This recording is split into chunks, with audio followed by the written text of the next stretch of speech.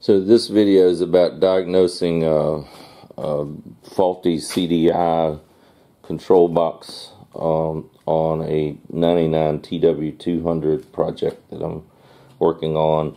This box was in it, and it's clearly an aftermarket, fairly new looking, clean plugs, and I was just getting a really weak intermittent spark.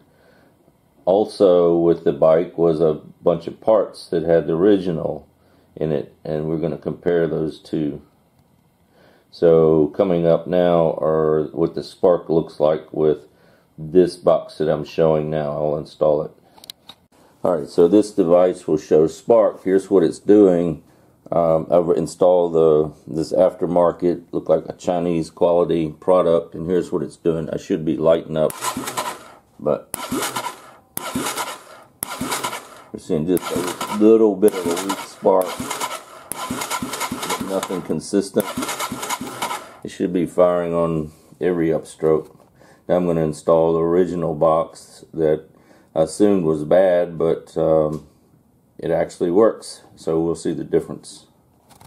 So this is the OEM part that was just set aside, and I assumed it was bad, but let's see how it performs.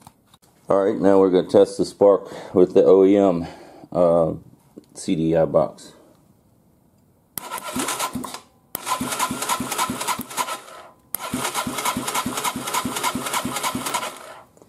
Clearly see the difference. It'll fire and run. I don't have the exhaust on it right now, but it runs with this on. I turned the gas off so it wouldn't start up. But anyway, that's the difference in the box. The new crappy Chinese stuff, I don't know how old that is, but it doesn't seem to be very old, but it's not working. Alright, that's it. Thank you.